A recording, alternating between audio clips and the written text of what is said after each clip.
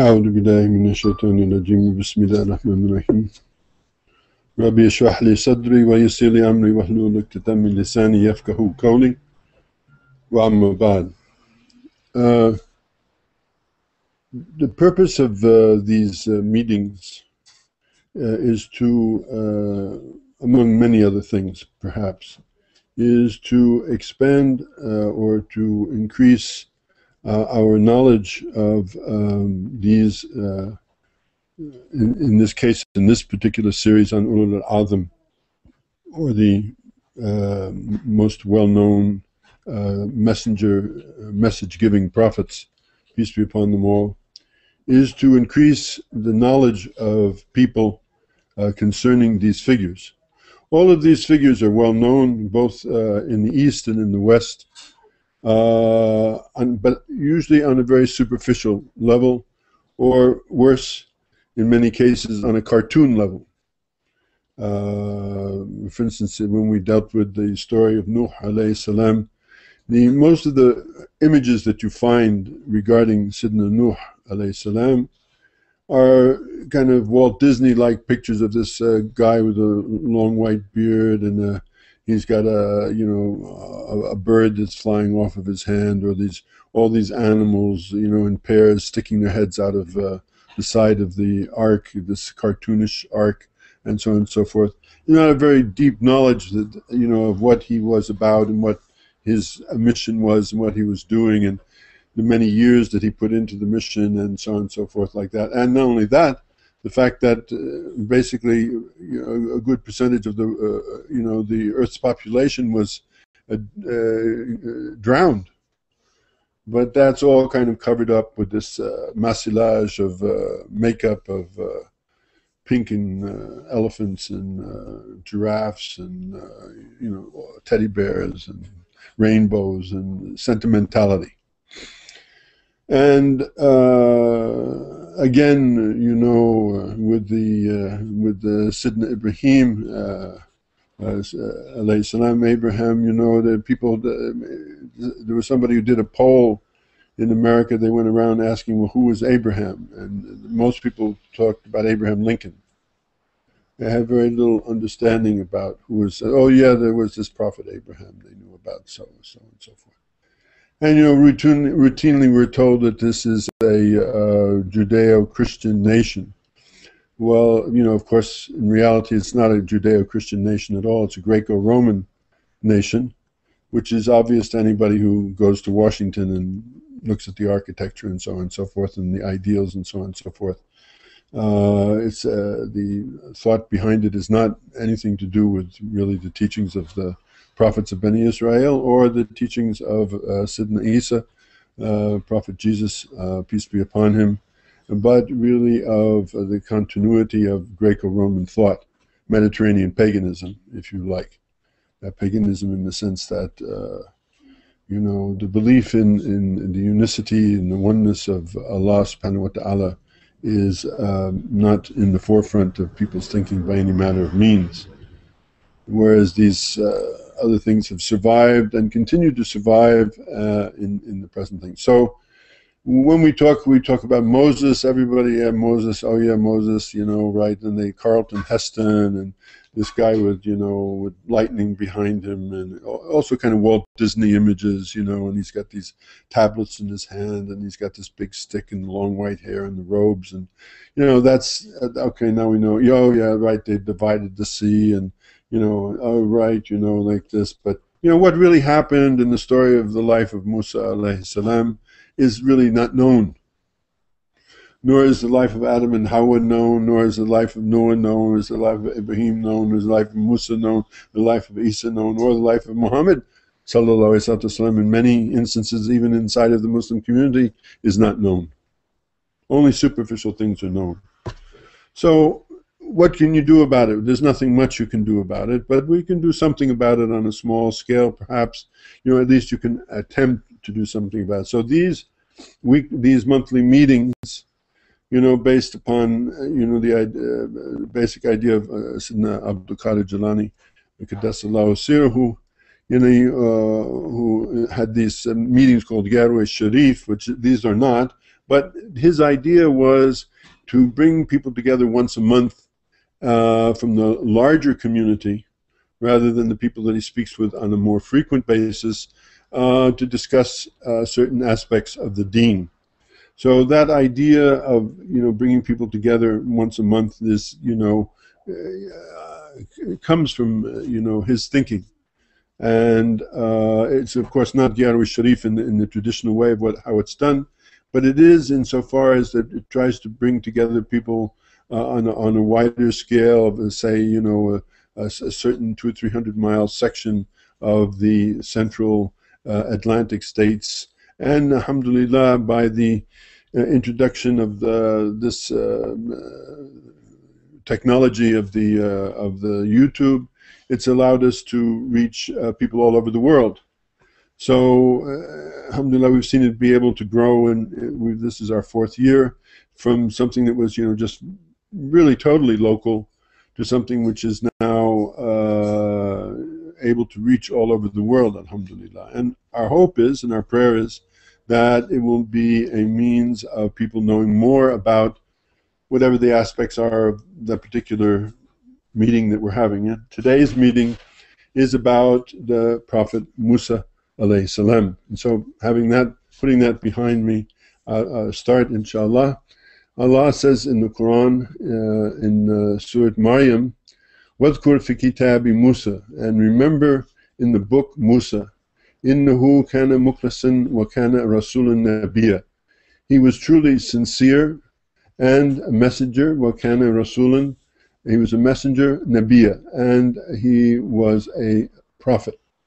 So a few things. Mukhlasan, very important word. The idea of sincerity is a very important aspect of things. What kind of Rasulun means that he came with a book. In other words, in this case, the Torah. This book becomes the means of guiding many generations of people. And then Nabiya means literally one who wakens people. And Nabiyas don't necessarily bring a book, but they serve in generation after generation, these Nabiyas, as in Bani Israel, and also in some of the Arab prophets, as awakeners of the people to the understanding of the oneness of Allah subhanahu wa ta'ala. The unicity of Allah subhanahu wa ta'ala, who laysa kamithlihi shay'un, he's not like anything else, Allah subhanahu wa ta'ala. And bringing people back to that, back from paganism, back from shirk, and from associationism, and so on and so forth. As we saw in our understanding of Sidna Ibrahim alayhis-salaam, in his how Malik Sadiq, the righteous king, taught him, in his teachings about, he worshipped the stars, and then he saw the stars set, and then he said, how could I worship the stars? And this refers to, of course, to all those ideas of astrology and all of those particular things. Then he worshipped the moon. The moon, that's bright, that's brighter, and then, but then he said, the moon sets. He said, okay, well, that can't be Allah, because it goes down, it sets, even though it's a bright light, it sets, and that, the whole psychic realm and everything like that. And then the idea of worshiping the sun, which is, a predilection of pagan Christianity, which it fell into, taking off from, Egyptian pagan thought, the worship of the sun, Ra, and all that goes with that. And then he saw that set.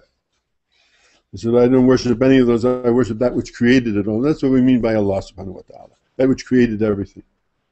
But it's difficult for people to understand Allah, very difficult for the various messengers who came to explain Allah to the people, because you can't see Him. Nobody's seen Allah.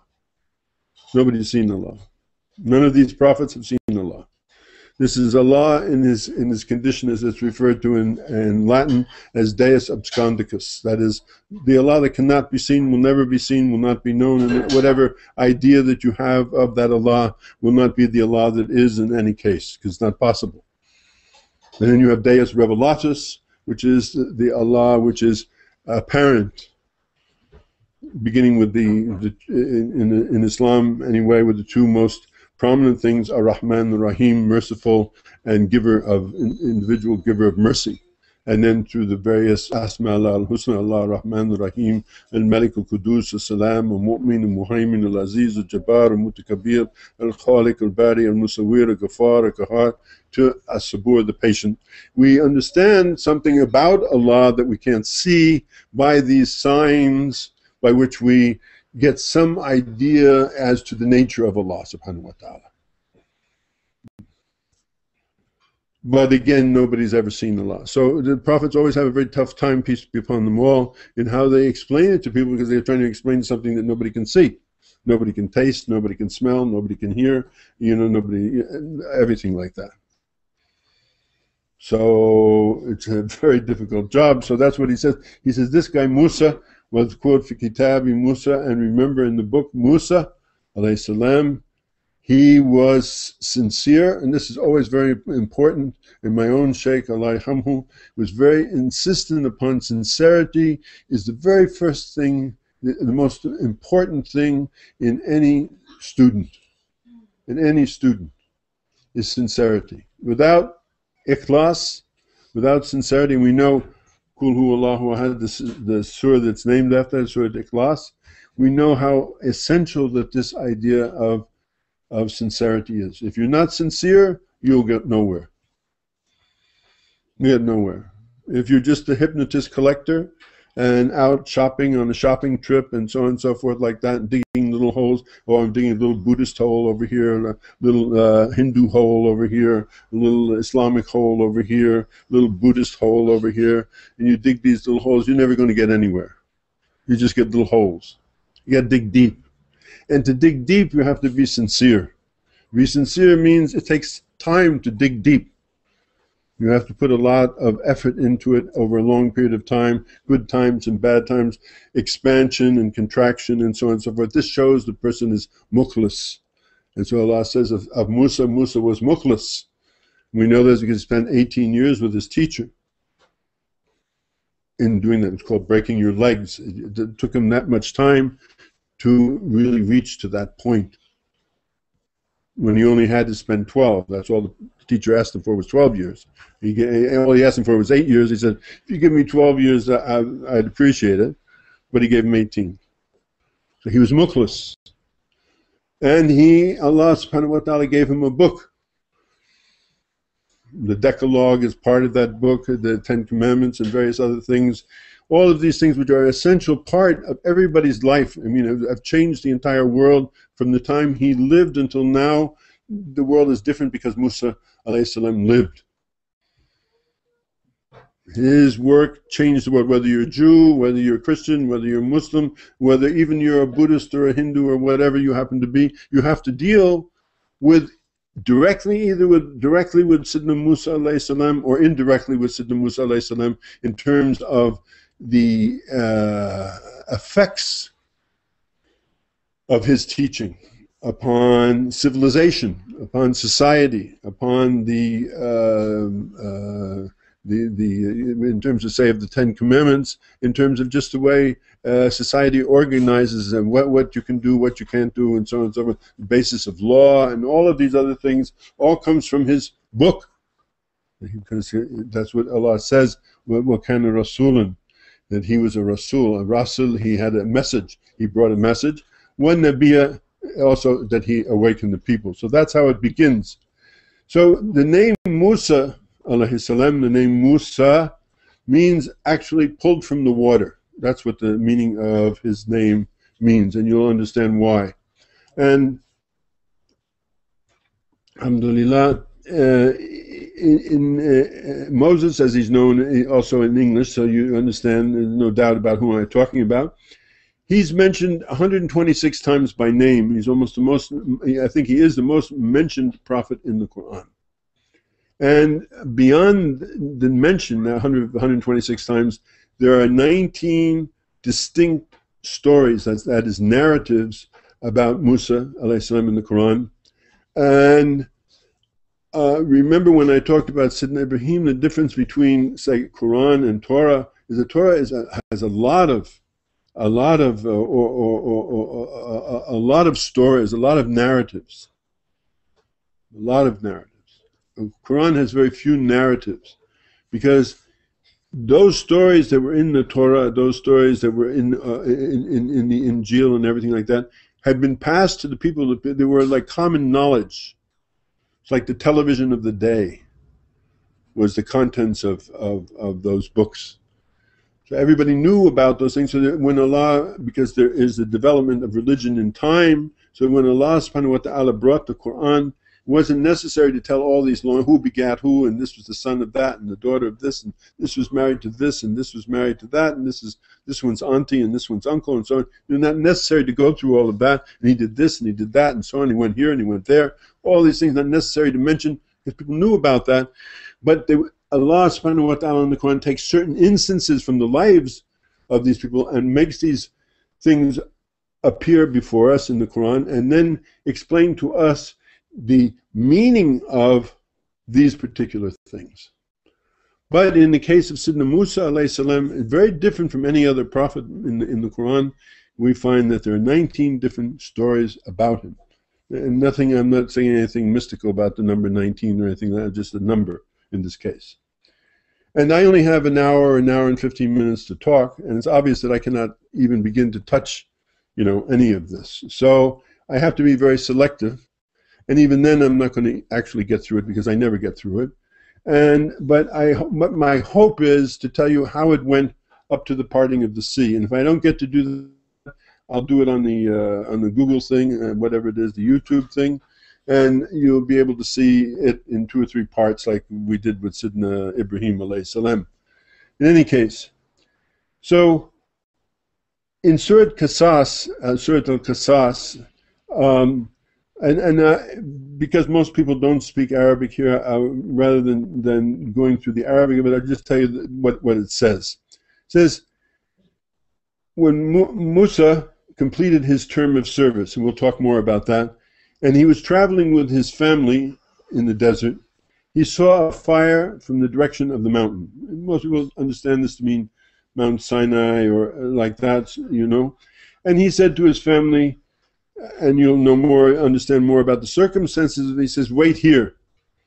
I see a fire far off, and perhaps I can bring you some news about what's going on, about where we are, because they got lost, and what way we should take.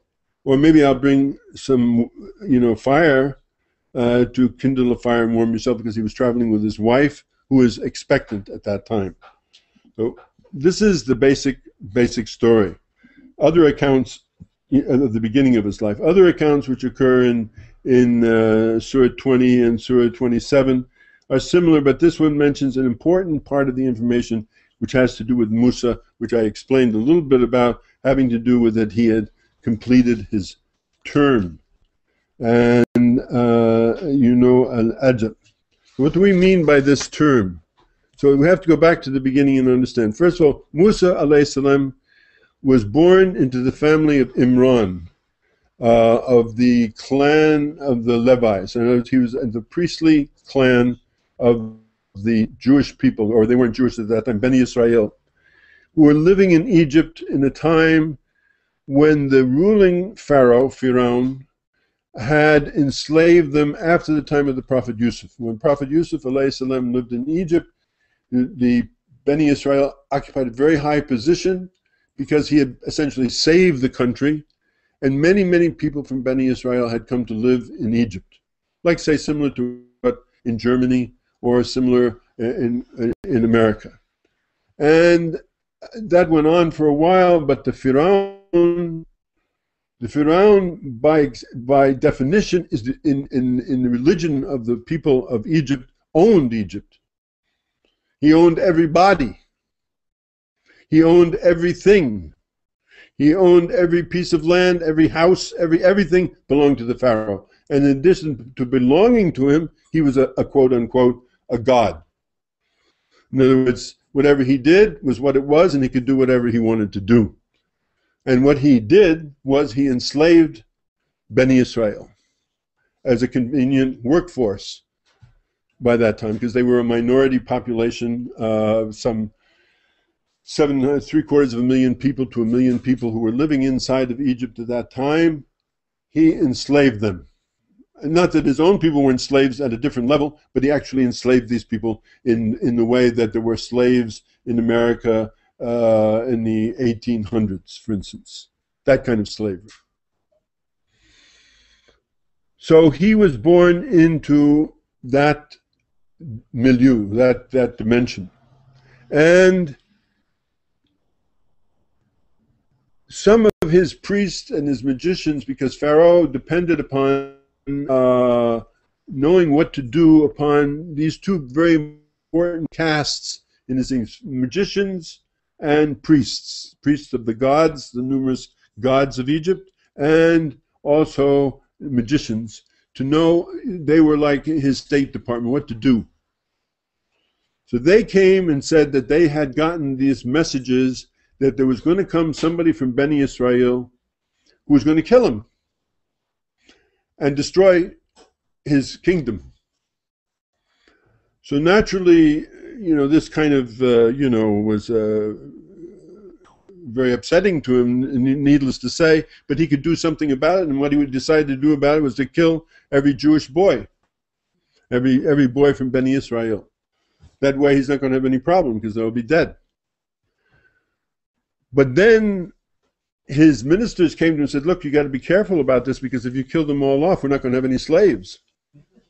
And we need them to be slaves. So let's look into this further. So they did further magic and, examination of the stars and everything like that. And they concluded that there was a particular year in which that this was most likely to happen, and a few other years that it could happen, but this year it was most likely to happen. So that year, kill every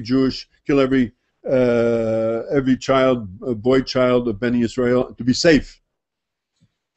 And his brother Harun, who was older than him, happened to be born in one of the other years, so he was no problem. But Musa alayhis-salaam was born in that year that the magicians and the priests had identified as the dangerous year, that the destroyer of Pharaoh, which was of course true, would come and destroy him from that particular age, that particular year of the life. And that he told them that the magicians told him how he would be overthrown. He would be overthrown by his tongue and by his fist, by his hand, by his sword hand. And this is how he was going to be overthrown. So he knows now, not only are you going to be overthrown, but how he's going to overthrow you is with his mouth and with his power, his qudr, his strength. So what they decided to do to figure out how to do this thing was matched by Hitler's machinations against the Jews during the Second World War. What Pharaoh did was he got the services, he enlisted the services of every midwife in Egypt. They were all working for the government. And every midwife was appointed to any house of Beni Israel in which there was a woman who was pregnant. And soldiers were permanently stationed in all the areas where Beni Israel resided. And as soon as any boy child was born, the midwife made a report, the soldiers were called in, the baby was taken away and slaughtered like that. Some 90,000 male infants were slaughtered in Pharaoh's plan of horror to thwart the decree of Allah subhanahu wa ta'ala. Not a single male infant was spared. Now, when Musa alayhis-salaam was born in that year, the midwife who was appointed by Pharaoh to deliver the baby took the baby in her hands, and you know how midwives are, and like they're very maternal women, for sure.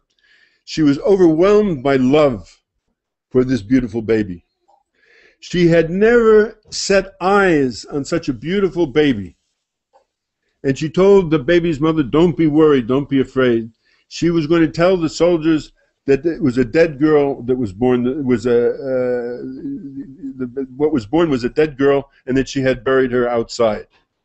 And when the midwife left the house, she told the guards outside she had buried the dead baby girl, and the guards entered the house to confirm a report. Now Maryam, who's the sister of Musa, older sister of Musa alayhis-salaam, saw the soldiers going into the house. She panicked. And she ran to her room and she grabbed the baby blindly, you know, and what you would do in a state of panic, not knowing what she was doing, and she put him in the kitchen stove, which was burning, cooking the evening meal.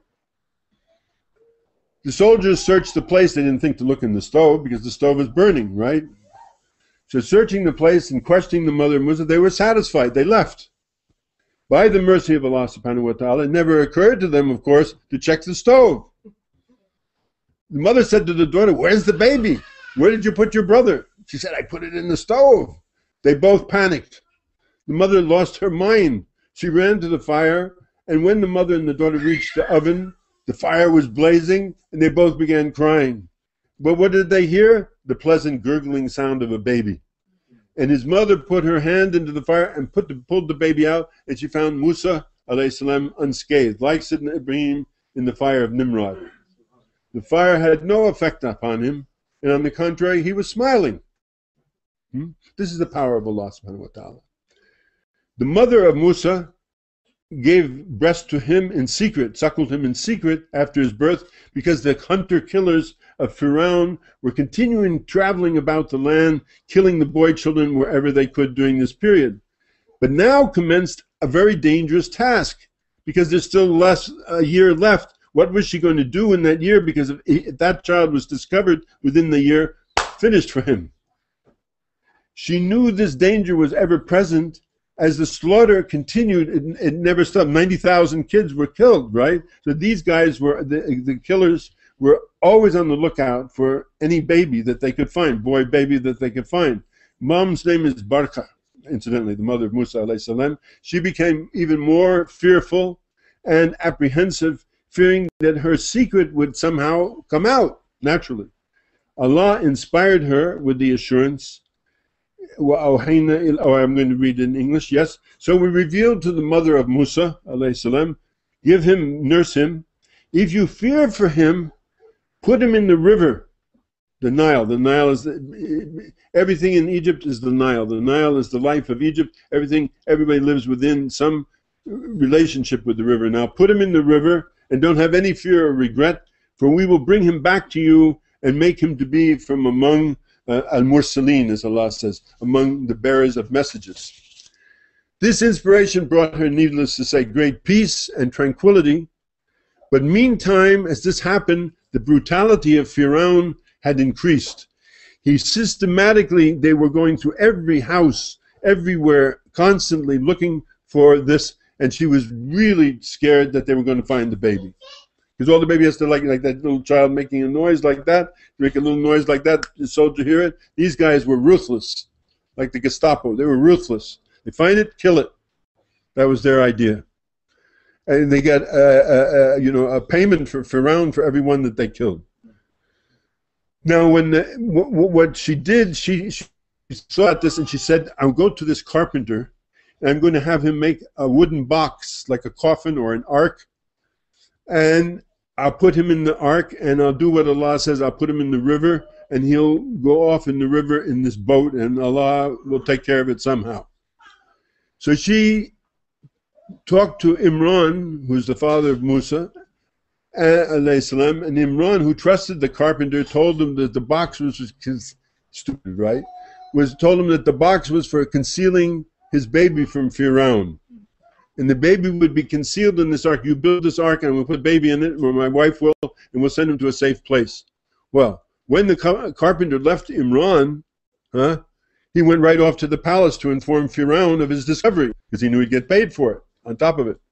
He knew, as it says in the story, he would be munificently rewarded by Firaun for this information. And on reaching the palace, he was ushered into the presence of Firaun. And once he was in the presence of Firaun, as much as he tried to explain what he knew, he was unable to do so. He became dumb. And he could not enter. He's talking like this, but he couldn't say anything. All he could do was make incoherent and incomprehensible sounds. And this really annoyed and angered Firaun. And thinking that the carpenter was joking and wasting his time, he ordered him to be whipped and thrown out of the palace. And after a severe whipping, the carpenter was thrown out. And then reaching home, he resolved, because he wanted that money, to inform Firaun of the hidden baby by means of a letter. But when he sat down to write this letter, he became blind. And he was overcome with panic, and then he understood that the baby for whom this ark was being made was in reality the very same infant about whom the astrologers had predicted would be the doom of Firaun, and this baby would be the Nebi. And he repented. And as he repented, Allah restored his sight. And he accepted the baby as the Nebi. Look at this.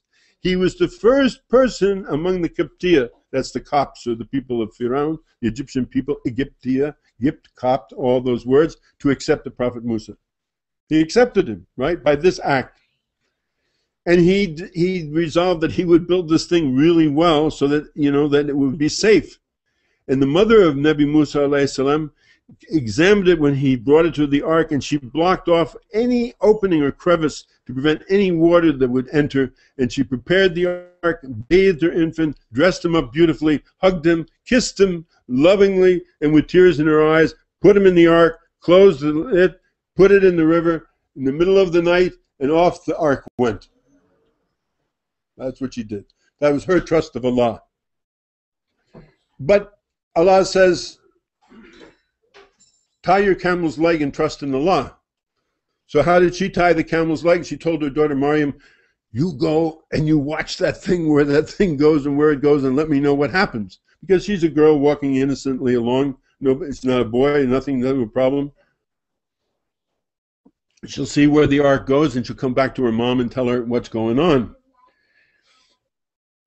I forgot to tell one part of the thing. When she put the ark, which she carried on her head, when she put that ark in the river, there was a huge poisonous snake that was coiled up. You have to understand that Egypt was the land where was the end of the Saurian Empire.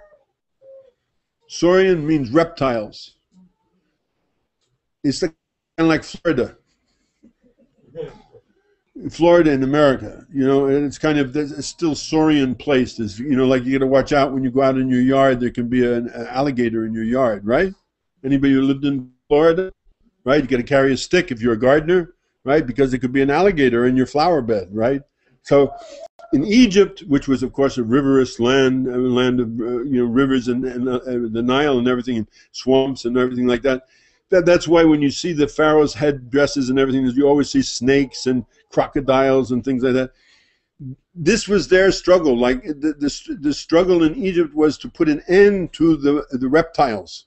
And there were reptiles, there were snakes and crocodiles and these things everywhere, everywhere. So when she went to put it in the water, she saw this big snake. And the snake talked to her in her own language and said, look, if you put this in the river, I'm going to eat your baby. But the mother of Musa alayhis-salaam was a very saintly and intelligent woman, and she understood that this was shaitan. And she said, A'udhu billahi minash shaitanir rajim. Boom, the snake's gone. She took the name of Allah. She assigned the ark to the waters of the Nile with her sincerity, with the tears coming down her cheek, his eyes following the ark until it disappeared from her sight into the night. Full of grief, she returned home.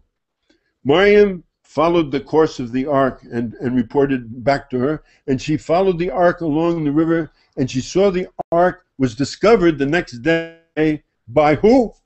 The wife of Firaun, Asiya, alayhis-salaam, and you'll see why I say alayhis-salaam, peace be upon her, who took Musa home.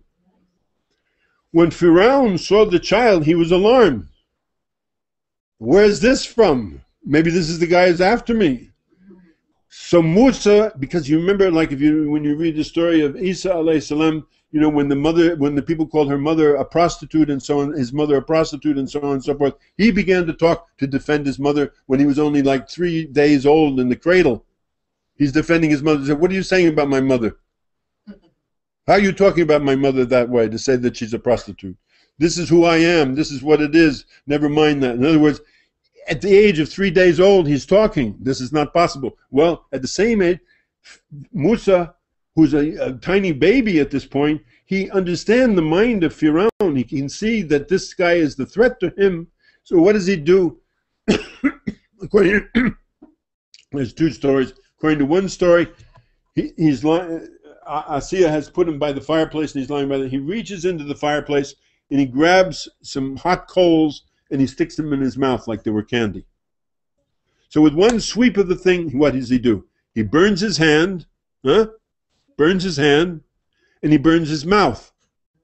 So Pharaoh knows from the magicians, how is he going to be killed? He's going to be killed by a guy who's either going to kill him with his mouth. Now the mouth of the child is ruined, right? Because his tongue is burnt. So he can't speak well, never could speak well, Musa, alayhis-salaam. And his hand is burnt. The hand that would carry the sword is burned. So he puts the Pharaoh's fears to rest by doing this. And another story that's told, the Pharaoh was very suspicious about it, and he put in front of the baby 2 plates. One was filled with rubies and jewels and all kinds of things, and the other was filled with fire, coals from the fire, and the baby took the coals from the fire with the same thing. He took the coals and put the coals in his mouth. Same thing. Burnt his hand, burnt his mouth. Different stories. You don't know. I mean, it's a long time ago. I do the best I can. Anyway, in another story, there is a third story about it, which is that one day he was playing, later on, he was playing in the lap of Pharaoh, and he grabbed his beard. And on beards in Egypt, only the Pharaoh could have a beard. You notice when you go to look at pharaohs and ministers and certain people, the beard, it was like, they would wax it. Like Salvador Dali used to wax his mustache. They'd wax his beard like that, and it would be in a certain way like that. This was part of being the Pharaoh, or certain people of nobility and royalty could have these things, otherwise you couldn't. So Musa, like that, he grabs on it like that and yanks it, and Pharaoh begins to say, man, this is the guy. But anyway, that's another story about it, Anyway, Asiya said, no, he's just a kid, he's playing, leave him alone, never mind. This would happen later. So now the next problem was that this was a tiny baby. How were they going to feed the baby? So Allah says in the Quran, when Asiya, she ordered to find a wet nurse for Musa, he refused to be breastfed. This woman came, that woman came, the other woman came. No. Because Allah had forbidden Musa from being fed by any wet nurse, so as to reunite him, as you'll see, with his mom, with his mother. Maryam, worried that Musa had not been fed for some time, because she was hanging out, watching what was going on, reporting back to her mom, she told her mom, maybe, you should, and she told Asiya, I know a lady, who could breastfeed him for you. And Allah says in the Surah Quran, in the Surah Qasas in Quran, and we restored him to his mother that she might be comforted and not grieve, and that she might know that the promise of Allah is true, but most of them do not know. They don't know this. The child Musa, they brought the mom to her. Of course, it's his mom. They put Musa to her breast. Immediately he starts suckling. And Pharaoh was astonished and says, who are you? And now, again, because he's paranoid about this whole thing, because the magicians and the astrologers have scared him, right? And the child, why does this child refuse to take any other breast but yours? I mean, who are you? She couldn't tell him the truth. She says, my son, right? Because he knows that she's an Israelite. So he would have killed Musa immediately. But Allah gave her an inner strength, and she replied to him, and she said, I am a woman of sweet milk and sweet smell, and no child refuses me. This answer satisfied the Pharaoh, and the woman was appointed to be the wet nurse, that's his mom, and she, of course, breastfed him for a long time. As he was getting bigger and weaned, she was granted the privilege of visiting him, and Musa, along with his brother Harun, alayhis-salaam, was raised in the palace of Pharaoh, and he went to school for the children of the house of Pharaoh. So he not only gained a very high level of education, but he came to understand the inner workings of the court of Pharaoh, both secular and perhaps more importantly religious. For, as the Greek historian Herodotus has said, there are no more religious people than the people of Egypt. The result of this was that although both he and his brother were for Beni Israel, to any casual observer they would appear to be princes, living in the court of Pharaoh, going to the school with his children, with the children of the nobility and everything like the best education, Yale, Harvard, the whole deal, that's the education that they got. That's the education Musa and Harun got. You have to understand that. This is how they were brought up. They were brought up at the top of the pyramid. Best, everything the best. This is where they're coming from. And their mother, Barcha, who also has another name, Yohanath and Yesmad. There's other names of her, but I use the name Barcha because it's related to Baraka in some way, though it's not, was his mother in the ways of Beni Israel, so that Musa grew up knowing that he was not really the son of Pharaoh. He was not even an Egyptian, but he was the son of Imran from the clan of Levi, who came from the family of Nebi Yaqub, and further knew that Nebi Yusuf alayhis-salaam had saved Egypt from famine hundreds of years before, so he knew his history. So he knew both his Islamic history, or his Beni Israel history of the reality of that teaching, as well as he knew the teachings from the schools of Pharaoh and the house of Pharaoh. So he came with this thing.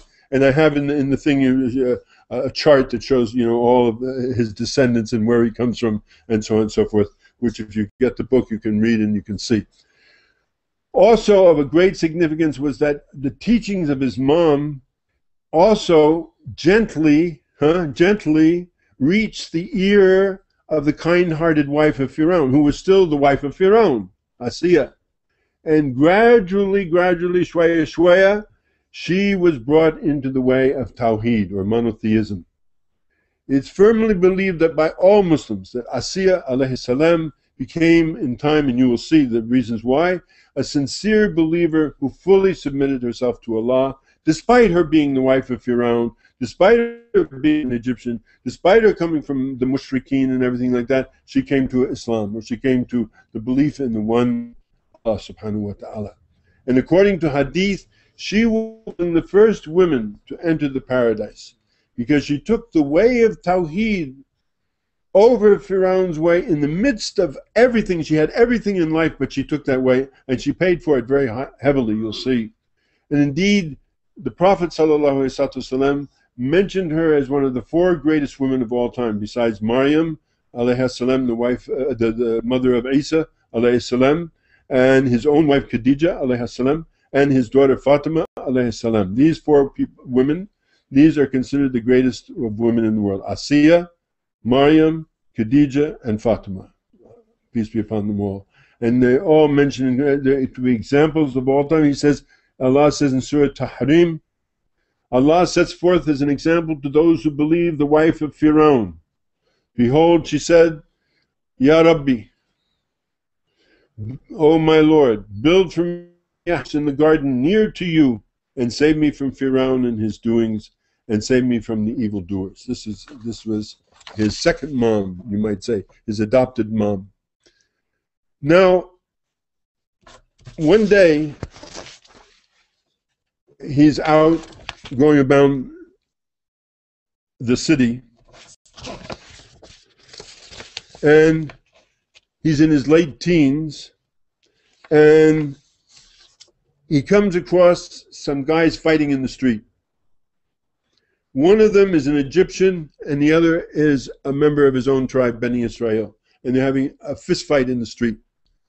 And the guy from Beni Israel is getting the worst of it. And he begs him, help me in my fight against the Egyptian. And Musa, alayhis-salaam, teenager, late teenager, 19 years old, 21 years old, something like that, intervenes in the fight. You know how those things go. And he becomes involved in the fight, and he smacks the Egyptian. He not only smacks him, he punches him with his fist in a state of anger, and it results in the death of the Egyptian. Musa, alayhis-salaam, immediately, because he's a prophet, right? Inside of himself, he repents for what he realized. He's done something terribly wrong. I mean, okay, you go and help your fellow man, but you don't kill the guy in the process for a street fight. And it was totally out of proportion to the scale of what was going on. Allah says, the story is told in the Quran, one day he entered the city at a time when most of the people were resting in their houses, unaware of what was going on in the streets, and he found two men fighting there, one from his own people and the other from the enemy. And one from his people asked him to support him against the enemy. Musa hit him, and he dealt him a fatal blow. And then he said to himself, this is from Shaitan. Truly, Shaitan is a misleading enemy. In other words, he lost his temper. He came from his high state down into the state of anger, and like that. And he said to Allah, "Oh Allah, I have wronged my soul, so forgive me." Huh? Qala Rabbi inni dhalamtu nafsi faghfirli faghfara lahu, and forgive me. And Allah forgave him. Innahu huwa ghafurur rahim, because Allah is the forgiving and the merciful. Because the man, even though he was the same tribe as Musa, he appeared that he was a troublemaker because of the way the fight had gone. He said also, in addition to that, in a different place, "O my sustainer, O my Lord, by all the blessings that you have granted me, never more shall I be one who aids those who are in wrongdoing." He really makes big tawbah to Allah. The next day he comes back into the town, he finds the same guy embroiled in a fight again. This caused him to understand that he had completely taken the side of a troublemaker.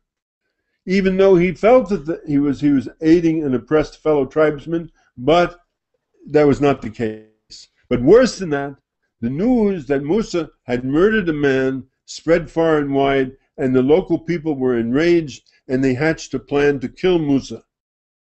Allah says in the Quran, a man came running from the furthest part of the city saying to Musa, "Ya Musa, they are conspiring to kill you, so leave. I am somebody who's bringing you good advice." What's he do? He got to leave town. So, Bismillah. Musa packs up all of his luggage that he can think of, gets a camel, and flees from the palace of Firaun in the pitch dark when everybody is soundly asleep.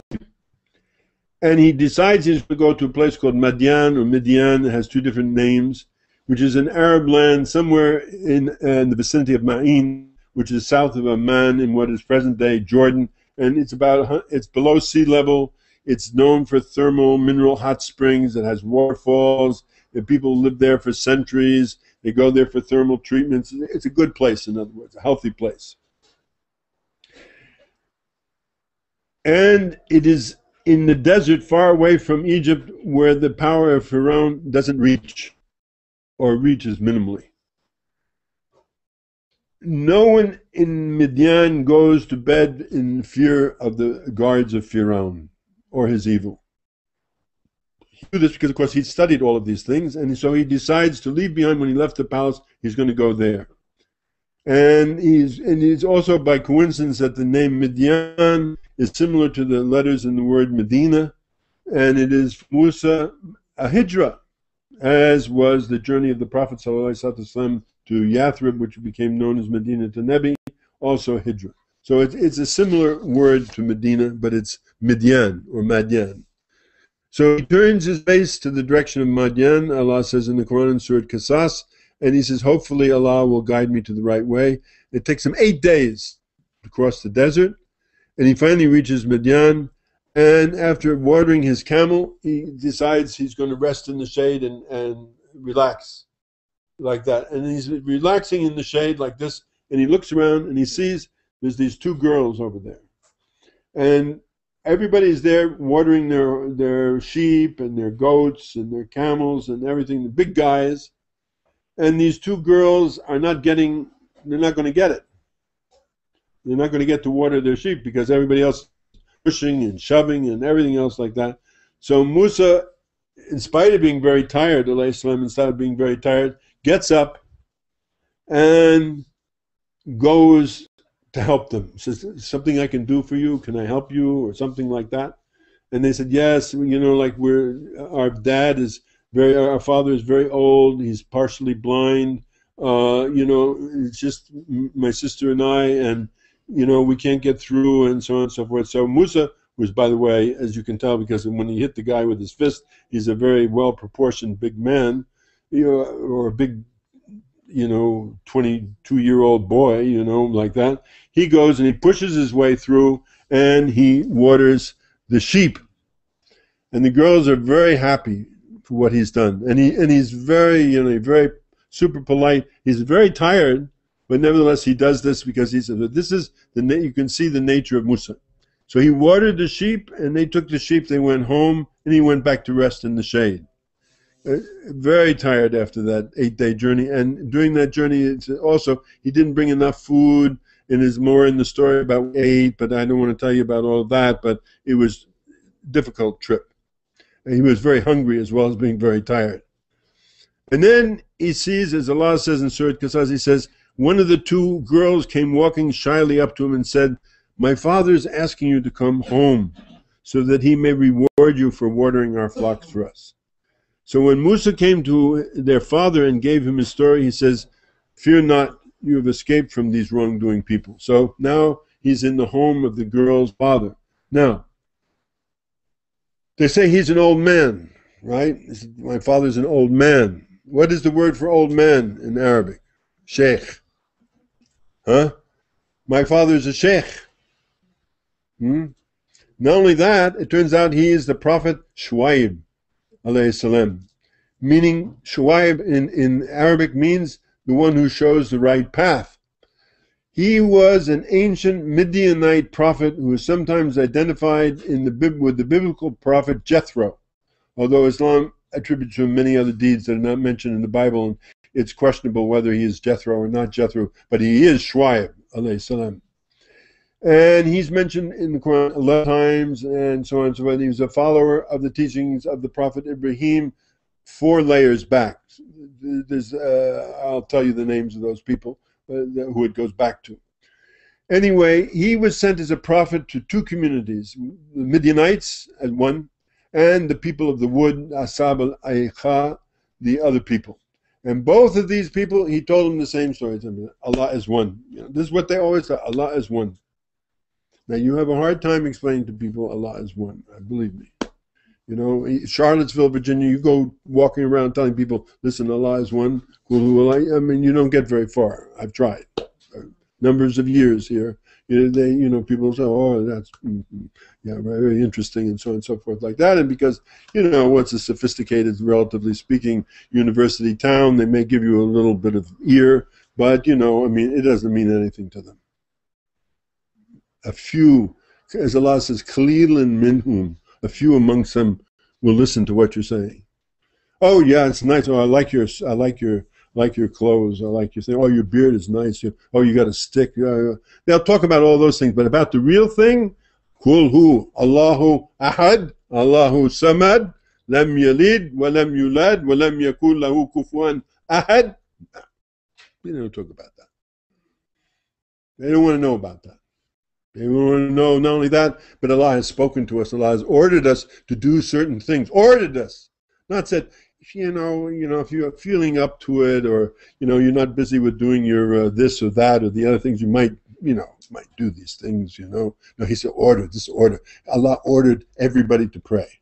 Obama is ordered to pray. He doesn't know it, but he's ordered to pray. Putin is ordered to pray. The new president of China, he's ordered to pray. The president of India, everybody in the world is ordered to pray. Not for Allah. Allah doesn't need it. For yourself. Means of changing yourself. Everybody's ordered to fast. Everybody is ordered to pay zakat, to give part of your money to the poor in certain categories. Everybody is ordered to make hajj. Everybody is ordered to say la ilaha illallah. Everybody's ordered to do that. Ordered, not asked.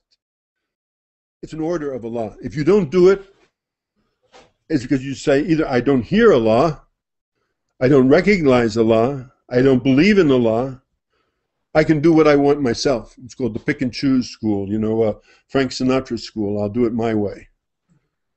No, it's not like that. So that's what I say. You try to tell people that in Charlottesville, you're not going to get very far. They say, well, Friday night I got to go to the Shabbat, and then Sunday morning we got a Christian service going. I mean, these are the more spiritual ones, or something like that. Forget about it. Orders? No, there's no such thing as orders. This is a liberal world, after all. Hey. So anyway, that's the way it is. So he was ordered to go and tell these people about those things, but you can imagine they didn't get very far. He didn't get very far with them, and Allah wound up destroying them. It was the way he destroyed the people of Noah and so forth, because this happens. Allah is very serious. It's a serious business. When Allah orders you to do something, you better listen. If you don't listen, that's your business anyway.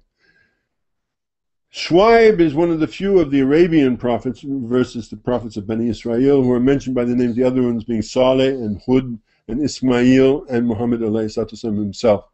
The rest are all known from Bani Israel mainly. The question about, I don't remember his name right now, the very wise man from Southeast Asia. I can't remember his name right now. It'll come to me, inshallah. In any case, so much for that. Shuaib, that's who Shuaib was. He was somebody who was called by Allah to call to these people of the woods and these people of the Midian to come to Allah. And these people lived mainly east of Mount Sinai, and the people of Midian or Madian or like this, they were notorious for cheating. And they were notorious for dishonesty. It's a tourist town. And of course, they made the immense mistake of idolatry, because that's the real mistake always. You know, like the rain god, the snow god, the tree god, the wood god, the Lexus god, the trophy wife god, the big house god, you know, all those various gods that people worship. You know, they call them in, I've told you before, they call them in Egypt, Abdul Mercedes, you know, the people who worship Mercedes. Right? That's the gods of the present time. Don't fool yourself. Still going on. Still going on. Anyway, this is who. So he told the people, you know, stop this and that. Man, he preached. He probably did all these things, but most of the people didn't listen to him. And they rejected his message. But he remained steadfast, and he continued to preach powerfully against these people. He kept telling them what Allah's orders are. He did all these things, but the people didn't pay attention to him. And this is usually the case. Even the Prophet, how many people did he gain in all those years, 13 years? 170 people. And he's the Prophet of Allah. So his mouth is most eloquent, and his words are the most fantastic, and everything, like all he reached is 170. MashaAllah, assalamu alaikum, ya Sidna, alhamdulillah, barakallah feekum. Thank you so much for coming, Sidi. And so that's all he reached was 170 people. And all of that time, the Prophet Muhammad sallallahu alaihi wasallam. So this is nothing new. The fact that Shuaib was in this town and calling the people weren't paying attention. And this is normal. And not only that, the people used to taunt him, just the way they taunted the Prophet ﷺ. He used to throw the guts of the sheep on his back when he was praying. They would stand in front of him when he was praying, and they'd laugh at him and say what a fool he was and all of these things. This is the normal way of the people in a really nasty place. You know, you can be, you know, this is a nice, Charlottesville is, you know, what they call Seaville. It's you know, civil. You know, I mean, they don't do those things to you. But, you know, anyway, that's the way it goes. So he said they thought that he was really something because of who he came from, his background. He says to them, he said, people, do you think I'm somebody great because of my clan? But you made him, meaning Allah, something to cast with contempt behind your backs. Allah encompasses everything you do, because he had the prestige of being, you know, from a very high clan and everything like that. That's the only reason they respected him, was because that's who he was from. But what he was talking about, forget about it. They're not listening. They're not interested in listening. So he told them that. He said, all of this, by the way, folks, is just a background so you understand who this guy, Shuaib alayhis-salaam, was, who invited Musa into his house because of his kindness that he had shown his daughters, because he was by that time partially blind. He couldn't see to go and water the sheep himself. And whatever was happening, in actuality, what was really happening was eating in the Hakika with his student Musa alayhis-salaam, his Shaykh. And this was how Allah subhanahu wa ta'ala was both answering the supplication of dua and putting Musa on the path, because he wasn't on the path before then. He had learned about this. He had learned about that. He had learned about Bani Israel. He had learned about the most modern teachings in the highest universities of his time, in the teachings of Firaun. He knew all about both of those worlds, but he wasn't on the path. This man put him on the path, Shuaib. But all it looks like is that, you know, he's watered the sheep, and Shuaib has invited him home, and he's going to give him, some dinner and like that, and Musa's very hungry and everything like that. So that's the way Allah works. So after the dinner is over, Musa alayhis-salaam told his story, and Shuaib said to him, this guy is from, he can't see very well, but he can hear and feel, and he knows, and he gets the vibration, and he says, this man is from the family of the Anbiya. And he said to Musa alayhis-salaam, he told him, relax, Firaun's not here. You don't have to be any, if you just relax. And tell me about it. So when Musa began to talk, he hears in Musa's words honesty and righteousness and integrity. And Shuaib was elated by what he heard, alayhis-salaam. And he immediately gets the intention to marry Shuaib to one of his daughters. That's how much, because what's he going to do, right? Because he's got to stay in the house, because he knows this is my student, and if he's going to be a student, he's got to stay with him, so he's going to marry him to one of his daughters.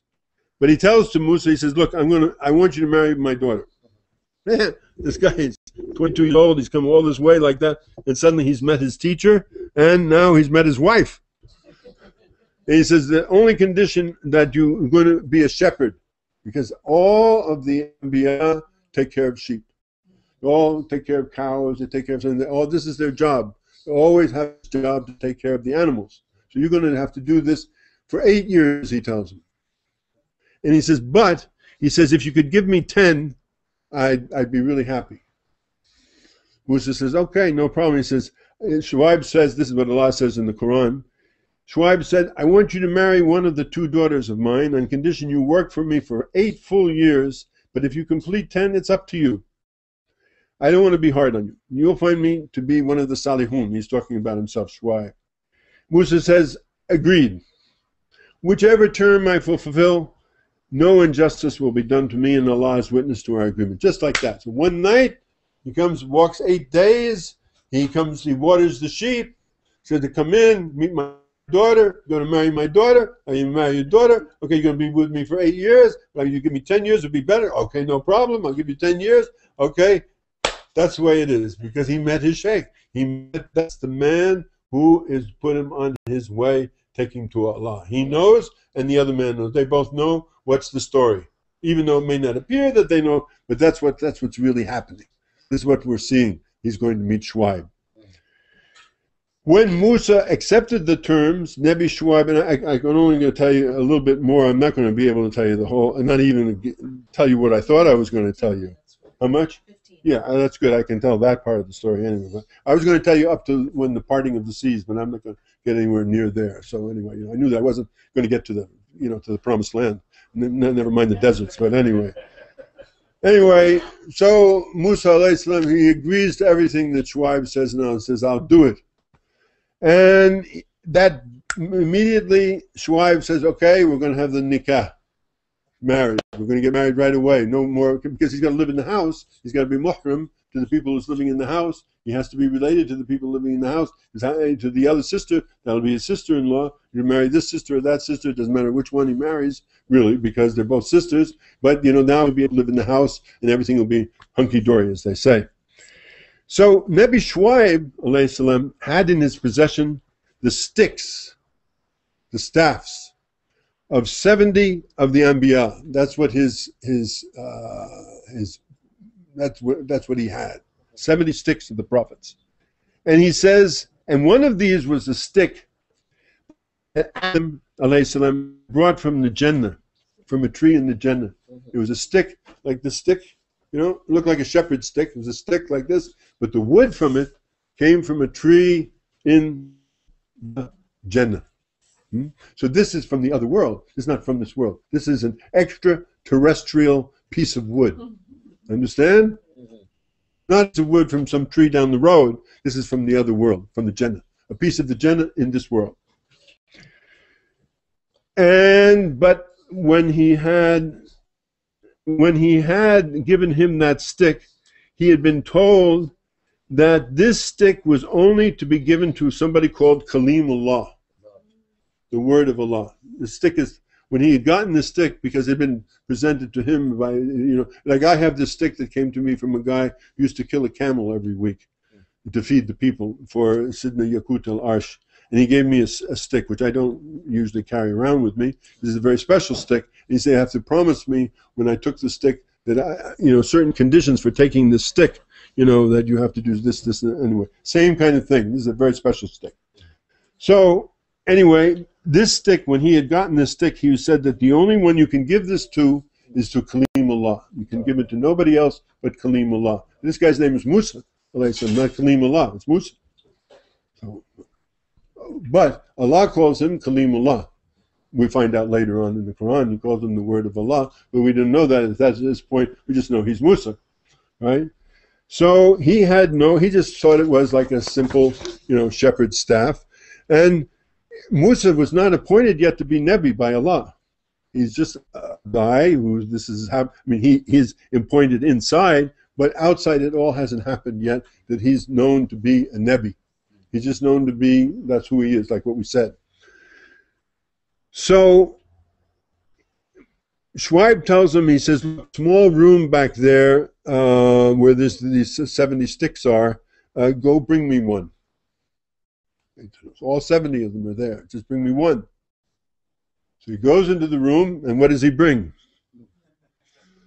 He brings the stick, which is the stick from Adam. And he brings him to Shuaib. Shuaib can't see, so really, so you see, he goes like, no, that's not the one for you. Bring it back. I need to bring that back. So Musa tries to bring it back, but when he tries to bring it back, the staff jumps up into his hand.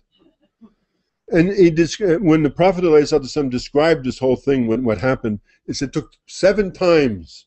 And each time Shuaib sent him back, and he said, and he finally said to Musa ﷺ, said to Nabi Shuaib ﷺ, every time I put this stick someplace else from the pile of the sticks, this staff jumps up into my hand. So Nabi Shuaib thinks to himself, what's the mystery here? This staff is for Kalimullah, this guy is Musa, and he's reflecting upon this. The angel Jibreel ﷺ comes. And the staff, which was just standing on the ground next to Nabi Shuaib, suddenly jumps up like this and goes into the ground, 4 inches into the ground. Right? And Allah says, through Jibreel, this staff is for the one who can pull it out of the ground. Whoever can pull it out of the ground, this staff is for him.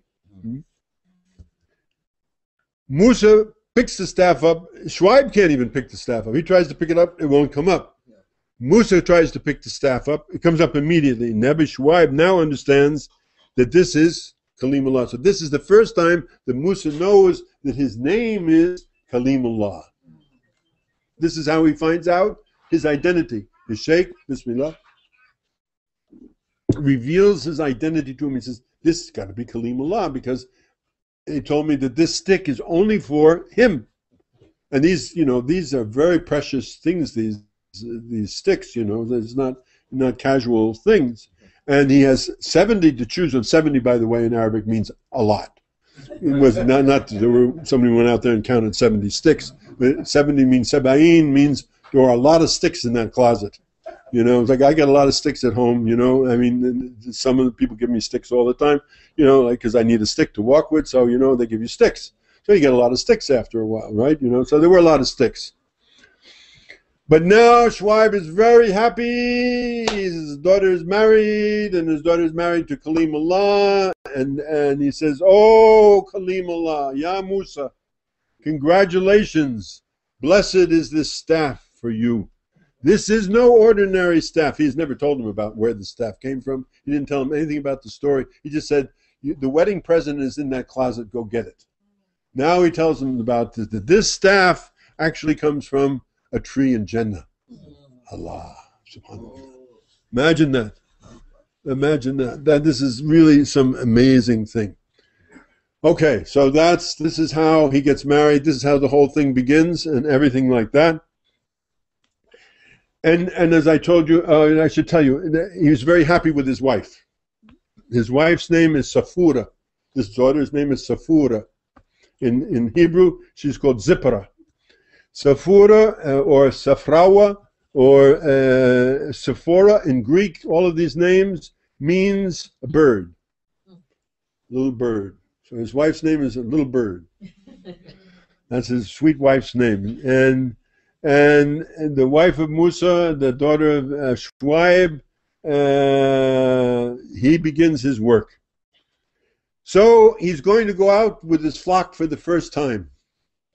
So Shuaib warns him, because Shuaib used to take care of this sheep, but now, of course, Shuaib's blind, he can't do it. His daughters were doing it, but now it's this guy to do it like that, you know, much better deal. But he tells him, look, you can take the sheep anywhere to graze, but there's a certain location in the fields. Don't ever go near that place. Don't turn your face in that direction. It's very dangerous because there's a snake there, and that snake will get the sheep. Don't go there. So he goes to the field, and he observes that all the sheep go to exactly where Shuaib told them not to go to. They take off and they go running to this place. And he's not even able to look at it, because Shuaib told him don't even look at it, but he looks at it and he observes this beautiful, lush pastures. I mean, this is the best of the grazing land that there were, and the flock is all grazing contentedly. And so Musa puts his trust in Allah subhanahu wa ta'ala. He takes his staff and he lays down and he goes to sleep. Huh? In spite of what his teacher told him. As soon as he falls asleep, a snake comes. This is a story about snakes. Because I told you this is the relationship between the human world and the Saurian world. You know, this is a long time back, 4,000 years ago, right? So, just the snake is going to go and eat the sheep, because what do the sheep know? The sheep know this is the most fertile land to graze, so that's where they went naturally. That was where they went. But Shuaib told him, don't take them there, don't go there, don't even look at the place.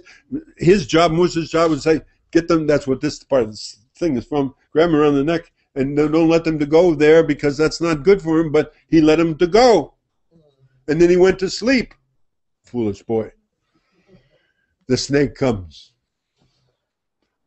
And the snake is about to go into the sheep. This is a big snake. And you'll see snakes in this story, big snakes. The stick of Musa, the staff of Musa, becomes a snake.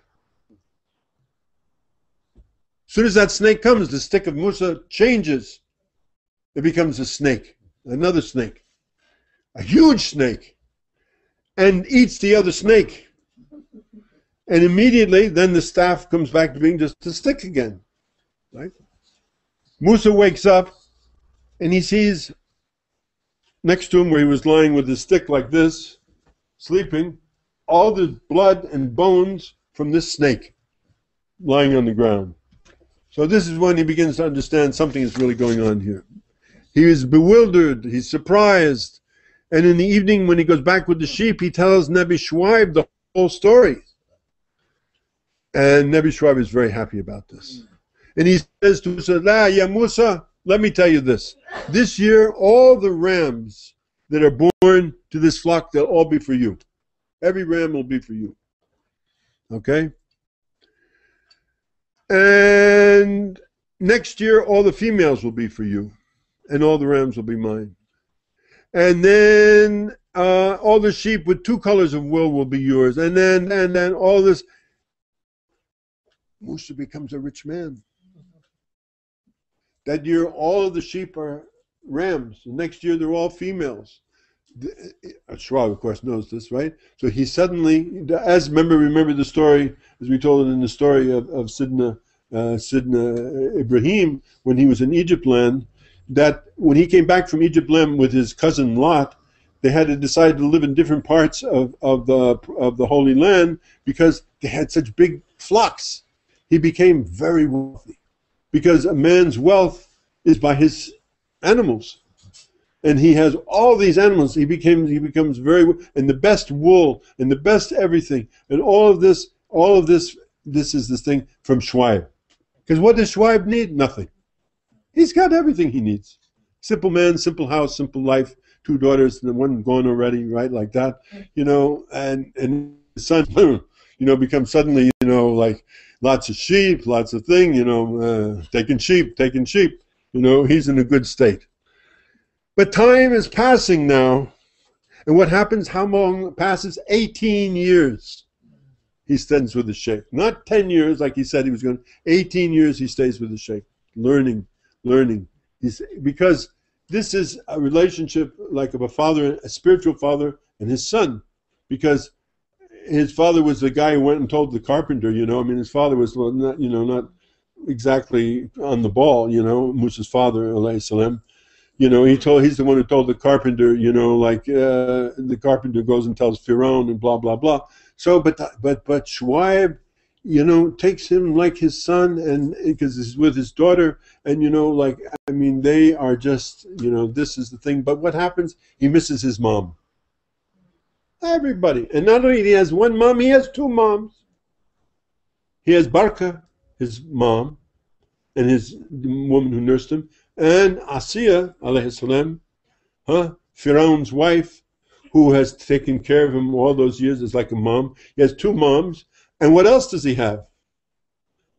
A brother, Harun, who he loves dearly. And Harun, he didn't burn his mouth, he didn't burn his hands. Harun is like the guy who goes to Yale or to Harvard and he's like first in the class and everything. Harun is a mouth. Harun is a speaker. Harun is like highly intelligent. Harun is highly and very sweet man. Very, very sweet man. He misses his brother. He only knew, like he knew him, like his brother's a year or two older than him, but that's his big brother. He misses his big brother. He wanted to go see his big brother. And he wants to go see who? Maryam, his sister. Maryam, who followed his path through the river and saw him and brought his mother to all of that. And he loves Maryam. He loves these people. This is his family. He wanted to go to see his family. So he tells Shuaib, look, it's me, you know, I mean, I gotta go home and see mom, you know, because like this long time has passed. I haven't seen my moms. I haven't seen my sister. Shuaib says, Fadl, Bismillah, you've given me 18 years. You're ready. There's a big thing that's going on here, not a small thing that's going on here, because the student is leaving his teacher. Student is leaving his teacher. My teacher making me teach 5 years under his eye. 5 years I teach under his eye. Meaning, I do this, you see what I'm doing, I do this, he's there. He's listening to what I'm doing. He comes once a month to see what am I doing.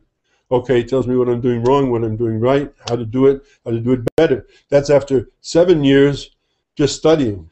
7, 5, 12 years.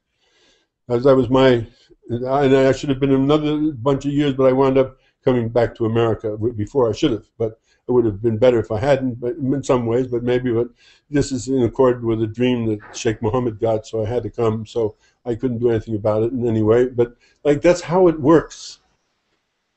If your teacher sees that you can teach, right, then he tells you, son, teach, right, but he watch you to instruct you, right. 18 years, he spent 18 years, he's working with him to grow him up to be capable of doing the job. That's where we say, this hand is in the hand of a man who's in the hand of a man. This go that way, that's how it works. We are from the school of Sayyidina Ali alayhi-salaam. This is one long line of teachers who, behind me is a teacher, behind him is a teacher, behind him is a teacher, behind him is a teacher, behind him is a teacher, who watched over their students to make sure this school, this humble little school here, this is a 1,000-year-old school, my friends. For 1,000 years we've been teaching in this particular way. There are other people teach Abdul Qadir Jilani's way, people teach other shayukhs' way, but this way, we've had 1,000 years of people teaching. Generation after generation, we've produced people. Generation after generation. That's how you can tell. Not something like one generation, like Inayat Khan or something like 2 generations or something. This is not the way. You need depth in the teaching. Depth, long depth of teaching. You need a teacher behind you who has been a teacher, who is taught to be a teacher, who's been taught to be a teacher, who's been taught to be. This is Shuaib and Musa alayhis-salaam. This is how he comes. This is where he comes from. This is who he is. And he's still not a Nabi yet. He's just the student, humble student of Sayyidina Shuaib alayhis-salaam. That's how he thinks. I'm going to go home and see moms. Got 2 moms. I'm going to go see my moms. So he takes his daughter who's pregnant, his wife who's pregnant, Sabura, he takes her, and off they go. So, and Shuaib is very happy about it. He says, go ahead, no problem, everything is good, and like that. So he leaves with all kissy and love, and everything like that.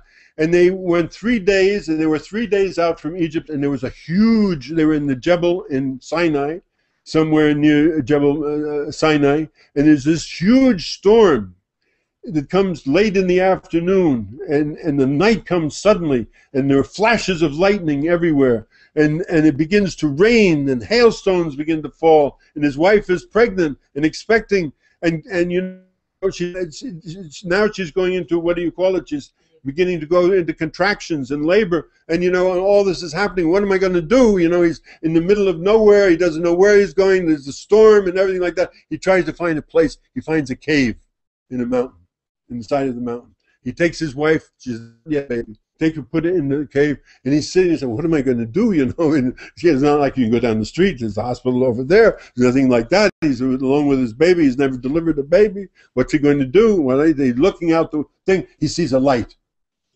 sees a fire, sees something burning, something going on. What's going on? What's going on? He says. So he tells his wife, he says, look, you stay here, lie down, be quiet, don't do anything. I see this light over there. I'm going to go see. Maybe, remember I told you in the beginning when I told you the thing, it all starts from this story. When Musa completed his term of service, I read you this ayah. He was traveling with his family in the desert, and he saw a fire from the direction of the mountain. And he said to his family, meaning to his wife, wait here. I see a fire far away. Maybe I can bring you some news about which way to go, because they don't know which way to go. Now they're lost. Or I can at least get some fire to make a fire to keep you warm. Okay? So this is what's happening. So he goes, leave his wife in the cave. She's, like, tell you to do something, honey, please. You know, I mean, you know, this is the whole situation. Any of you have had babies, wives, and husbands here? You know exactly what I'm talking about. This is what's going on. He's left his wife there. He sees this fire. He's going to this fire. He's walking. The fire is further away. Keeps walking. The fire is further away, further away, further away. He says, then he hears this voice. It says, Inni ana rabbuku fa'klana alayk. Innaka bilwadi muqaddasi tuwa. Truly, I am your Lord. The voice says to him, Ya Musa, I am your Lord. I am the one who created you. I am the one who sustained you. I am the one who's done everything for you. This is who I am. I'm talking to you, Musa. Take off your shoes. Take off your sandals. You are in the holy valley of Tuwa. The twice holy valley of Tuwa. Then he says to him, I have chosen you. Ana akhtartuka fastami lima yuha. I have chosen you. Listen to me, what I am going to reveal to you. I am Allah. I am Allah, he tells him. There is no other deity but me. No one else. Worship me. Establish the salat that you might remember me. And establish the worship. The hour is coming, but I have concealed it, so that every self can be repaid for its efforts. You don't know that the end of the world is upon you. I don't know that the end of the world is upon me. Why? So do whatever you want to do. Whatever you want to do. La ikraha fi din. There's no coercion in religion. You want to pray, pray. You don't want to pray, don't pray. You want to fast, fast. Don't fast, don't. Whatever you want to do. There's nobody with a stick on your head. You're free. But why are you free? So I can see what you will do when I give you your freedom. I have told you my orders. I have revealed to you my orders. But you're free to do whatever you want to do. So I can tell who listens to me and who doesn't listen to me. That's what he says. I am Allah. The hour is coming, but I have concealed it so that every self will be repaid for its effort. Do not let those who have no iman and follow their own whims and desires keep you from this way, or you will be destroyed. And then the voice says to Musa, what's that in your hand, Ya Musa? What's that in your hand, Ya Musa? And he says, Musa says, this is my stick. I lean on it. And I break the leaves from the trees for my animals. And I grab them around the neck. There I have other uses for this stick too, but you know, like that. The voice says to him, throw it, Musa. Throw your stick. He throws the stick. And the stick, bah, becomes this great snake. And it's like this, like that in front of him. And then he's overwhelmed with it. My stick has become a snake. He's like all this thing. And he turns around because he doesn't know. He just heard this voice. There's this light in the desert in the middle of the night. His wife is back in the cave like this. People talking to him, telling him they're Allah, telling him to do this thing. Go your stick. Here, my stick. Here, my stick turns to a snake. You know, he's going to run away from this craziness, whatever this is. And Allah says to him, Khudha, grab it. Wala takhaf. Don't fear. I will return it to its original form. And as soon as he grabs the stick, it turns into, he grabs the snake, you know, he puts out his hand, he grabs that snake, it turns back into a stick again, like that. Then Allah tells him, take your hand. Remember the hand that had burned, the hand that he put into the thing, the hand that had been burned. He says, take your hand and put it in your cloak under your arm, and then take it out. And he takes out his hand, and his hand is glowing with light. And all that scar tissue and everything like that that he had burned himself with is gone. He's completely healed. And his hand is like that, like this. Remember here, the hand of Musa, how badly burned it had been, and now returned to its condition. And Allah tells him now, he tells him his orders. Go to Firaun, invite him to Iman, invite him to become a Muslim, invite him to surrender to Firaun, because you know him, because I put you to live in his house. I learned you everything so that you know him like your father, because he's like a father to Musa, isn't he? You know him better than anybody knows him. You know his laws, you know everything about him. I want you to go to him, and I want you to make him to be a Muslim. I want you to say, La ilaha illallah. I want you to get him, the head of all of Egypt, the owner of all the people, the slave master of Beni Israel. I want you to get him to the point where he says, La ilaha illallah. That's what I want you to do. He says, I can't figure out how he's going to do it. He says to Allah, Rabbi ishrah li sadri. Oh Allah, open up my heart. وَيَسْلِ أَمْرِي, make things easy for me. وَحْلُولُ اُقْدَةً مِنْ لِسَانِي يَفْقَهُ قَوْلِي, because he told him his hand but not his mouth. He says, untie the knots from my tongue so that people can understand me. I fear, he says, my Lord, I fear that they will deny me. I fear that my heart will be constricted inside of me. My tongue will not be free. Please send me my brother Harun to help me. Because he knows Harun is a fantastic speaker and everything. Send me Harun to help me. He asked Allah. This is his situation. What did Allah tell him then? He says, go. Go and do it. Musa returns to the mountain, and he goes to the valley where, in that cave where he left his wife, she had given birth. There's a baby. When he gets into the cave, he sees all these strange women inside the cave. These are the Hurriya, the women of the garden. And they had come to deliver the baby for him. Baby is very happy, everything's fine. Beautiful. MashaAllah. He tells his wife, Ya Sabura, what happened? Allah made me to be a Nabi. What can I do? He called me to go to Firaun.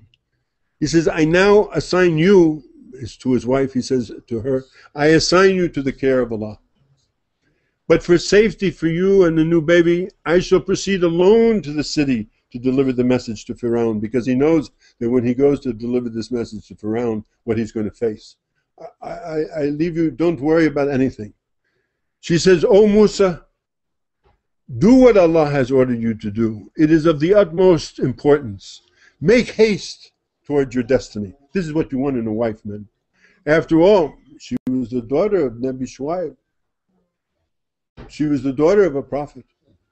She told him, don't worry about me, Musa. She just had a baby in a cave in the middle of nowhere. She says, go. And soon after that, the next morning, when he was getting ready to go to Egypt, there was a caravan that came. It was returning from Egypt to Midian that happened to pass by the spot where his wife was, and they took her and delivered her to her father, Nabi Shuaib, in Midian. That's how that happened.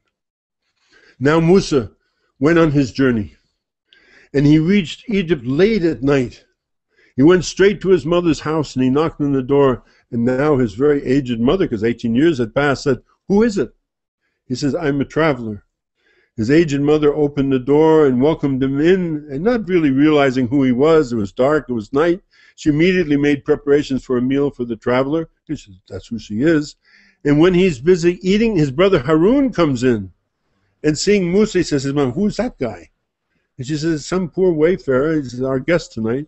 Harun comes in, and he says, "Welcome, brother. This is your own house. Eat and relax and rest." That's the kind of people they were. Yani, come on, eat. That's all there. Harun looking at this guy, and he's looking at this guy.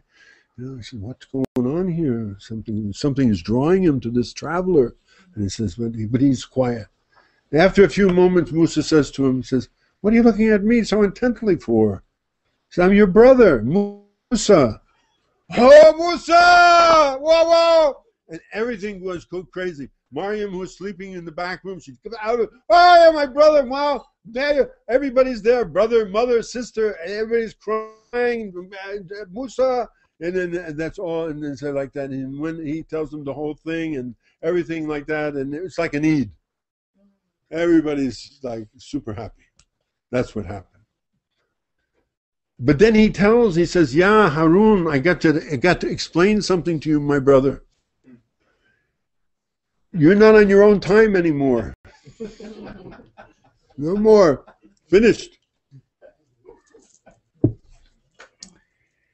You have, Nubuwah has been put on me, and it's been put on you. And you have to take this thing here that Allah gave you, and you have to help guide the people to the path of righteousness. This is your job. This is your job." And the first person that we have to talk to is Obama. I mean, Firaun. Or Putin, or whoever. First guy we're going to go see, that's who we're going to go see. We're going to go to the White House tonight, and we're going to say, "Obama, yeah, I know your name is Hussein. Now's the time. Got to stop kidding around. No more of this kidding around stuff. This, prophet, these guys, this is you, Hussein. La ilaha illallah." Right? This is the truth of the matter. No more time to play around. Okay. Oh, well. So like the Harun was fearful because he had grown up in the same house, and he was a very, like I said, a highly accomplished public speaker and very deeply learned man indeed. And he told Musa, he says, "Listen, brother, in the time that you've been gone, Firaun has increased his despotism, his oppression. Like I was listening, I think it was the mayor or the governor of New Jersey, and he's saying, slavery was abolished in America in 1861. But she says, I've been thinking, 16% of the people of my state are black, but 67% of the people in the prisons are black. So slavery was not abolished in America. Don't ever think that it was abolished in America. It's gotten worse. They've traded one set of chains for another set of chains. See, he said that on television. That's what Harun tells. He said, "Musa, no matter how bad it was when you were here, it's worse now. When they told us that they were going to have things flying in the sky over the land of America that could shoot an American citizen down from the sky without a trial, without anything like that. You know where we've come to? I grew up in this country. I can't even believe it. I can't believe where I live. They're going to kill us from the sky." That's what they've told us. I said, no, only if he's an enemy combatant. Am I an enemy combatant? I wonder sometimes, This is the situation. So you see when he tell him, look, things have gotten worse here. They're not gotten better. I remember Eisenhower. I remember Harry Truman. I remember these people. They didn't have the things flying around the sky. The idea of shooting somebody from the sky who's an American citizen, or even in Yemen shooting an American citizen without due process, something called due process. It's something in the Bill of Rights. It's something that every American is entitled to. Due process. Due process. If you're guilty, go to the court of the law. Stand before your people, and they will judge you. Are you right or are you wrong? And the jury will deliver the judgment. That's what we were promised. But now something can fly in the sky. They consider that you're one of those people. It can shoot you, kill you. They say, oh, well, Awlaki, he was like that. But what about Awlaki's son, 18 years old, born in where? New Mexico, American citizen. All right, so you see what's happening. So Harun tell him, Musa, things are bad here. Not like the way it used to be. It's worse than it used to be. Remember, this is the guy who killed 90,000 people, 90,000 Jews. He killed them, 90,000 members of Bani Israel, just because he was afraid that they might get him. So he tells them, the grim portrayal of Pharaoh's oppression by Harun made Musa more fearful than he was in the beginning. Because I said before, Pharaoh is not only the owner of all of the lands, he's not only the high priest, but he's also a god, and there's nobody who has anything that they can say to him. At least here we can still say something. There's nothing to say to him. He is God. The president is God. Nothing you can say to him. He says, you're dead. That's it. You're going to make a protest? You're dead. That's the way the situation had come to. Now Harun, as I said, was a gifted speaker, and he was very responsible because all the time he was teaching the Israelites the way of worship as it was laid out in what he understood. And Musa was afraid because he can't talk well. That's why he had asked for Harun. So now they're off and they're going to go together to do their. Have I talked long enough now? 10 minutes. Oh, great. All right. So he says, Allah says to him, you with it? Yeah. Okay. All right. It's a good story. This is a story. Right? This is not, I'm not telling you the bottom. I'm only telling you the dollar. But sometime maybe I tell you the bottom of all. Only a little bit of the bottom. Anyway. So Allah says to him, we'll strengthen your arm, Ya Musa, we're going to strengthen your arm with Harun. And of our signs, we give you both authority, and nobody's going to be able to put a hand on you. Nobody's going to touch you. You and those with you are going to be victors. Allah promises them that. He says, you are going to be victors. Don't fear. Fear not. La takhafish. Have no fear. You will be the victors. As Allah says, hada din al-haq. This is the way of truth, and it will come over every other way in the world. We know this as Muslims. Everybody will say, La ilaha illallah. Everybody's head will bow before Allah sooner or later. That's the truth. Here or there, it doesn't matter. Everybody's head will bow before Allah. Because when you see Allah, when you come to know Allah, you have no choice anymore. Here you have a choice. But when you see the power of Allah, and you know who is Allah, then you will bow. Because you'll have no choice then. Here you have the choice. Allah's time with you now. So we gave to Musa and Harun the Furqan, the thing to know what is right and what is wrong. We gave them light, and we gave them dhikr for those who are aware. And I hope in the second part sometime to tell a story about Harun and the golden calf. Different things are misunderstood about the story of Samiri and all that, but that's another story. Anyway, we'll come to that. Also about, when the Prophet was speaking of the beauty of Yusuf, he compares him to Harun. Harun was a very handsome man. Extremely handsome man. And Muhammad mentions also into likeness to Ali alayhis-salaam, where the Prophet left to look for his family at the beginning of the Hijrah. The hypocrites at the time began to spread the rumor that the Prophet found Ali a burden and he left him in Mecca to get rid of his presence. But Ali grieved when he heard this. And when Muhammad told the people what he said, in the reply he says, they lie. I asked you to remain for the sake of it, because he left his brother. I asked you to remain for the sake of what I had left behind me. So return, represent me in my family and in yours. Are you not content, O Ali, that you should be unto me as Harun was to Musa?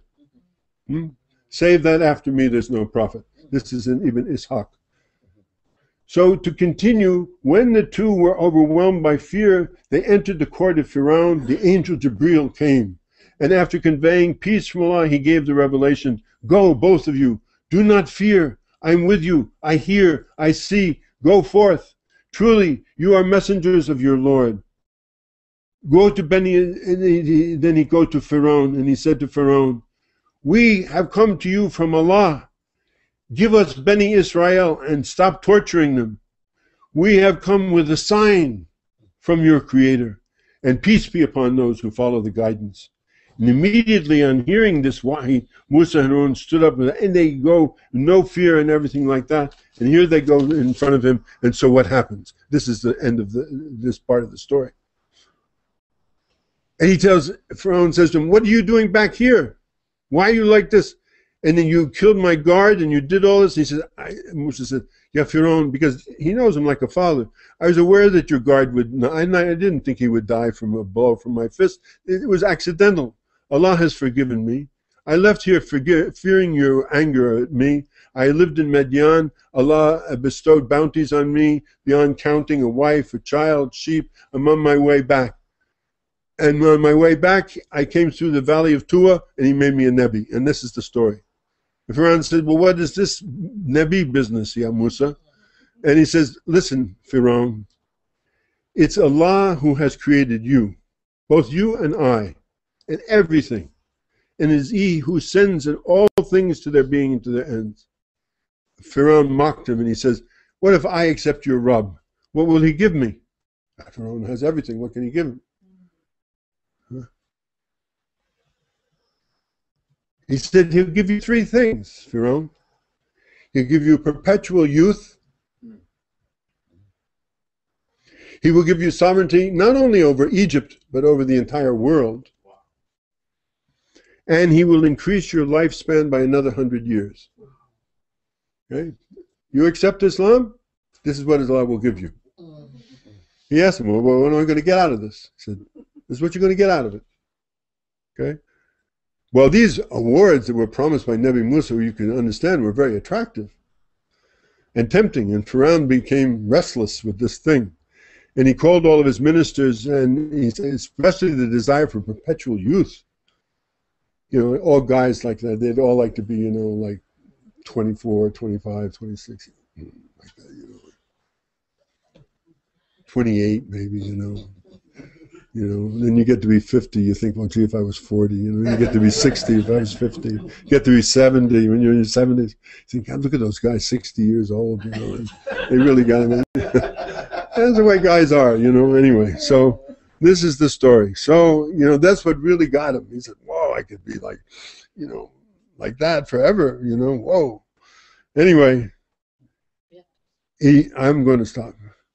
He says, let me consult with my advisors about this. And then he called them all together. And Haman, who was his chief minister, he says, Musa, you know what he's done in these 18 years? He's become a magician. And he's a liar. And don't fall prey to the promises of Musa. And Haman convinced Pharaoh to reject this offer. All these three things he offered them.